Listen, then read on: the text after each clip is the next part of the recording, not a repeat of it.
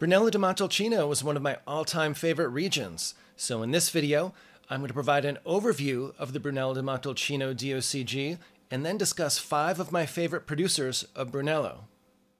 In the mid-1860s, Clemente-Santi began producing wine from red grapes that were grown on Tenuta Greppo. Years later, his grandson, Ferruccio Biondi, took over and built upon Clemente's work. Ferruccio recognized his grandfather's achievements and ultimately called the winery Biondi-Santi, in part to honor his grandfather.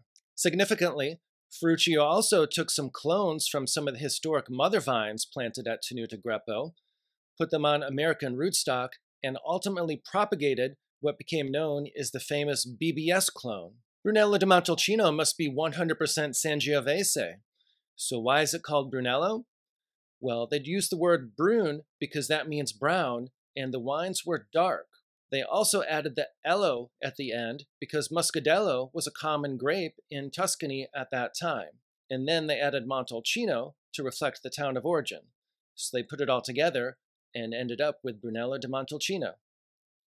Biondi-Santi was the only commercial producer in the area for decades. That continued through World War II. And in fact, even in the 1960s, there were only 11 producers of wine in the area and only about 250 hectares of vineyards. That's changed dramatically, however, and there's been rapid expansion in the past 50 years. Now there's more than 250 wineries producing Brunello di Montalcino and more than 2,100 hectares of vineyards. In 1980, Brunello di Montalcino became one of the first 4 appellations in Italy to receive the prestigious DOCG designation. Montalcino is located in southern Tuscany. It's generally warmer and drier than Chianti Classico, at least in part due to this more southerly location. Montalcino is located a short 40 kilometers from the Mediterranean Sea. This proximity to the sea results in cooling breezes through the region that help to preserve freshness and acidity in the grapes. Elevation in Montalcino tends to range between about 120 meters above sea level to around 500 meters above sea level. In general, the lower, flatter areas tend to be in the southern part of the appellation, which also have a lot of clay soils. And in the northern part of the appellation, you tend to get the highest elevation, closer to 500 meters above sea level, and there you'll find more of the galestro soils. Due to the difference in elevation in soil types, you tend to get wines that have a little bit more of a full body in the south with a little bit less aromatic intensity, whereas to the north, you'll have wines that can be a little bit more elegant, a little bit lower in alcohol by volume percentage, but which have more pronounced aromatics. Unlike in Chianti, blending of grape varieties is not permitted, so Brunello di Montalcino is 100% Sangiovese. There's also an extended aging requirement for Brunello. Brunello di Montalcino may not be released until 5 years after the harvest, and it must spend at least 2 of those years maturing in oak. Brunello di Montalcino Reserva may not be released until 6 years after the harvest, and it also must spend at least 2 of those years in oak. Those looking for cellar defenders for their Brunello di Montalcino may wish to consider Rosso di Montalcino. Like Brunello, Rosso di Montalcino is 100% Sangiovese. The aging requirement, however, is only 1 year from harvest, and so you can oftentimes find some excellent Rosso di Montalcino at very attractive pricing, and it's also ready to drink immediately. In the past, Rosso di Montalcino had a reputation as being a bit of an afterthought. That's beginning to change, however. Biondi-Santi, for example, has been using a much more strict selection for its Brunello di Montalcino. That's resulted in a lot of the fruit that used to go into the Biondi-Santi Brunello going into the Rosso di Montalcino for Biondi-Santi. Other producers in the area are taking note and following suit, so definitely keep that in mind and be open-minded when it comes to trying some Rosso di Montalcino on a going-forward basis. For those looking to add Brunello di Montalcino to their collection, this is an ideal time to be looking, as both 2015 and 2016 were excellent vintages. While they're on to the 2017 vintage for the standard Brunello di Montalcino now, the 2016 Reservas were also recently released, and you can still find some 2015s and 2016s in the supply chain if you do a little bit of digging. If you're looking for older vintages, I would keep an eye out for 2001, 2006, 2007, and 2010, and personally I'm also a fan of 2004 as well. With that by way of background, let's get into my 5 favorite producers. It's no secret that I'm a huge Biondi-Santi fan, and so Biondi-Santi is the first of my favorite producers of Brunello di Montalcino. Biondi-Santi is a historic producer and for many years was the only commercial producer in this region. The Biondi-Santi vineyards at Tenuta Grepo range in elevation from 1,300 feet to 1,600 feet above sea level. This elevation helps to result in a substantial diurnal range. This is the difference between the daytime and the nighttime temperatures. And so it gets warm in the day, but then the temperatures drop off at night. This means that the daytime temperatures are warm enough for the grapes to achieve ripeness and concentration, yet when it cools off at night, these cooler nighttime temperatures help to preserve freshness and acidity in the fruit. Biondi-Santi is a very traditional producer of Brunello di Montalcino. Among other things, what that means is that they prefer to mature their wines in large Slavonian oak casks, most of which are neutral. Biondi-Santi believes it's a mistake to use a substantial percentage of new oak to mature Sangiovese, as Sangiovese is naturally rich in tannins, and by maturing that wine in new French oak, you can add aggressive tannins to Sangiovese. Biondi-Santi produces its Brunello di Montalcino every vintage. Currently, that wine is made from vines that average around 10 to 25 years of age. This wine matures for 3 years in Slavonian oak casks and then spends another couple years in the bottle before it's released. Historically, this wine was the flagship wine and produced in the largest quantities. But as mentioned, the new ownership of Biondi-Santi has implemented a more stringent selection for the Brunello di Montalcino, and as such, a lot less fruit is being used for this Brunello di Montalcino. Some of that fruit now goes into the Rosso di Montalcino, and so the quality for the Brunello has been trending upward the last couple years. In years when Biondi-Santi does not produce a Reserva, that fruit will go into this Brunello di Montalcino as well. If you found it more difficult to locate Brunello di Montalcino from Biondi-Santi, that could be due to the fact that not only are they using a more stringent selection, but the new ownership has also started a practice of setting aside some of the Brunello di Montalcino for library releases. As such, there's not only less of it being produced, but there's less of that which is being produced being released into the market each vintage. The 2017 Biondi-Santi Brunello di Montalcino was released a few weeks ago. I had it, and it's outstanding, and definitely one worth adding to your cellar. Of course, the 2016 Biondi-Santi Brunello di Montalcino is probably going to be legendary, and so if you can find any more of that one, it's definitely worth buying as well. Those who are looking for the ultimate expression of Biondi-Santi will want to buy the Biondi-Santi Brunello di Montalcino Reserva. This is a special wine that's made in only excellent vintages, and in fact, since 1888, it's only been made in about 40 different vintages. When it is produced, it's made in very limited quantities, and of those limited quantities, an amazing 40% of the production is held back for library releases. Significantly, those who buy these Brunello di Montalcino Reservas from Biondi-Santi are able to take advantage of a program where Biondi-Santi will actually top off and inspect your wines with not just any Reserva, but with Reserva from the exact same vintage as your bottle. Once your bottle has been inspected, it will be certified and receive a tag like this bottle of 1985 Reserva. Getting your bottle inspected and certified will certainly enhance the secondary market value and the resale value of this wine, as it will be an assurance of provenance as well. The average age of the vines used to produce the fruit for the Reserva is higher than that for the Brunello di Montalcino. Specifically, it's around 25 years of age. The reason for the higher age for the Reserva is because that the fruit from the very old vines that were planted back in the 1930s on the Il Grepo estate are always included in the Reserva in vintages when it is produced. The 2016 Reserva was just released a few weeks ago, and I tasted that one and it's absolutely phenomenal. I cannot recommend that wine highly enough. The 2015 Reserva is excellent also, and you should still be able to find that one as well. Il Poggione is one of the original 3 producers of Brunello di Montalcino. It's now run by the 5th generation of its founder.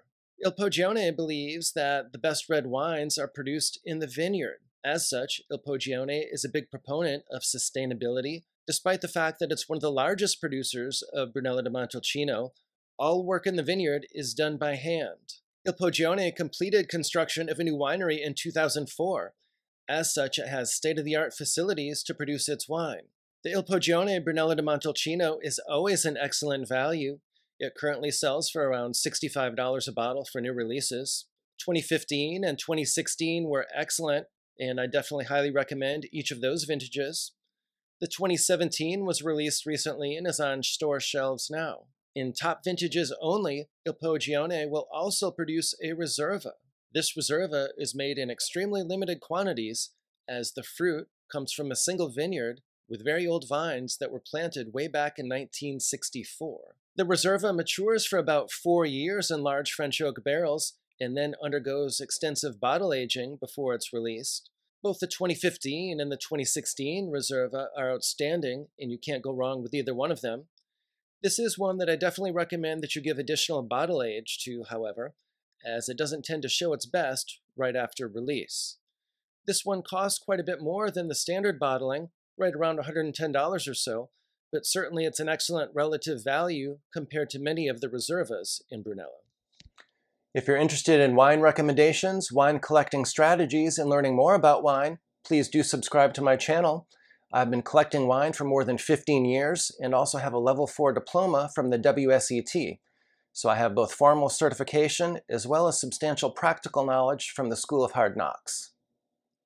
Founded back in 1982, Tenuta San Giorgio has a 142-hectare estate, 26 of which are planted to vineyards, and another 26 of which are planted to olive groves. Most of the Tenuta San Giorgio vineyards are at elevations around 400 meters above sea level. These vineyards are located in the southeast portion of Montalcino, and they experience a high diurnal range. This is one of my favorite producers for value in Brunello di Montalcino. This producer flies under the radar because its next-door neighbor is highly acclaimed Poggione di Sotto. And in fact, Tenuta San Giorgio shares a border with Poggione di Sotto, and they have the exact same winemaking team. In 2016, for example, the Tenuta San Giorgio Ugoforte Brunello di Montalcino actually achieved higher scores than the Poggione di Sotto Brunello di Montalcino, despite the fact that the Poggione di Sotto sold for $235 a bottle, and you could find the San Giorgio Ugoforte for as little as $50 a bottle in the United States. So definitely an excellent value for this particular wine. The 2017 vintage of this wine sells for around $60 a bottle and was recently released. While this wine does not quite reach the heights of the 2016, it's certainly an excellent relative value and a compelling buy for a wine of this pedigree. My approach, however, has always been to stock up on exceptional vintages, and so I would definitely check to see if you can locate any of the 2016 Tenuta San Giorgio before you buy any of the 2017. Casanova di Neri purchased its first vineyard in Montalcino in 1971 and made its first vintage of wine in 1978. Casanova di Neri is a family-owned winery that embraces sustainable farming practices and emphasizes obtaining the best quality fruit possible to reflect a unique expression of Sangiovese. They produce around 300,000 bottles of wine per year. The Casanova di Neri Brunello di Montalcino, which is also known as the White Label, is the flagship Brunello di Montalcino for this producer. This wine sells for around $75 to $80 on release in the United States. They just recently released the 2017 vintage. Despite the fact that this was a scorching vintage in Montalcino, this wine actually has some elegance to it. It does have around 15% alcohol by volume, but it nevertheless is quite balanced. However, I still would recommend seeking out the 2015 or the 2016 vintages if you can find one of those. Tenuta Nuova means new farm, and the Casanova di Neri Tenuta Nuova is aptly named because the vines for this impressive wine were first planted in 1989 in an area that had never been used for viticulture before. Specifically, this fruit was planted in the southern portion of Montalcino in a single vineyard that has southern exposure. As such, this fruit always gets extremely ripe and is very concentrated and produces a wine that is full-bodied. Nevertheless, now that these vines are more than 30 years old, they're hitting their stride in producing wines of greater complexity. The 2016 vintage of this wine sold for around $125 and was well regarded by critics. Considering the southern location for this vineyard and the fact that 2017 was a scorching vintage in Montalcino, the 2017 version of this wine was surprisingly well received. It does not quite reach the heights of the 2016, and also, as mentioned, does sell for a little bit higher price. So I would definitely seek out the 2016 and buy that one if you can find it. Nevertheless, 2017 is an excellent option as well. If you'd like to try the highest expression of Brunello di Montalcino from Casanova di Neri, you'll definitely want to consider the Cerotalto. This highly acclaimed wine is only produced in top vintages. It's a single vineyard wine that comes from the very oldest vines that Casanova di Neri has, namely those that were planted way back in 1971 in the eastern portion of Montalcino.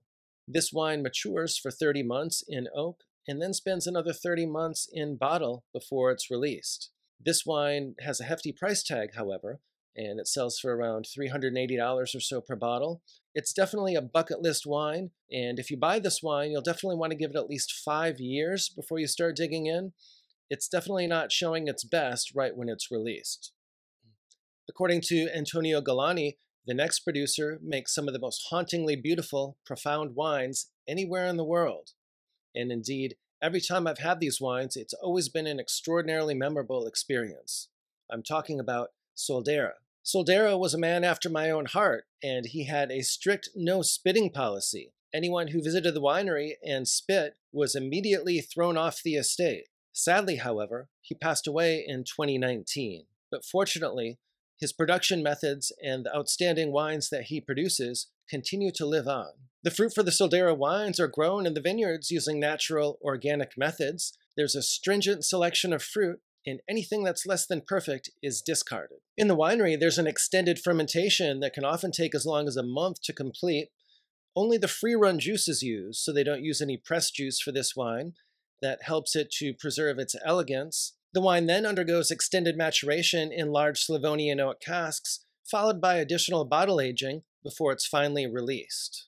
One December morning back in 2012, Soldera woke up and was told that all his wine was gone. He immediately went to the cellar and discovered that during the night, a former employee had snuck into the cellar and drained 10 huge large oak casks filled with wine. As a result, most of the wine from the vintages from 2007 through 2012 was largely destroyed at a loss of more than $25 million. Because of this tragedy, demand far exceeds supply for this wine, and it's very, very difficult to locate, and prices are much higher than they were before this tragic incident. Before this incident, the Soldera was classified as a Brunello di Montalcino, but after this incident, Soldera withdrew from the Brunello Consorzio, and since 2013, beginning with the 2006 vintage, the Soldera wine has been labeled as a Toscana IGT, so it's no longer classified as a Brunello di Montalcino. I've only tried Soldera a few times, but it's always been an exceptional experience. I tried one with substantial age on it from 1991, and that one was a remarkable experience. But I also tried one that was a new release, a 2016 vintage, about a year ago. That one showed just incredible purity of fruit, much like a high-end Burgundy. Just absolutely extraordinary. There's been about 4 or 5 vintages in a row now since the tragic incident, and so there's a little bit more of this wine in the marketplace than there used to be. As such, it's a little bit easier to locate than it was before, but it's still extremely highly allocated, and even those special retailers who do get an allocation typically only receive 2 or 3 bottles of vintage, so you'll definitely have to hustle to get your hands on one of these. And it won't be cheap either. It's about $600 or $700 a bottle in the United States. It's definitely a very worthy bucket list wine, and one that you'll definitely want to try at least once. To learn more about iconic Brunello di Montalcino producer Biondi-Santi, be sure to check out the video I did in the pinned comment below.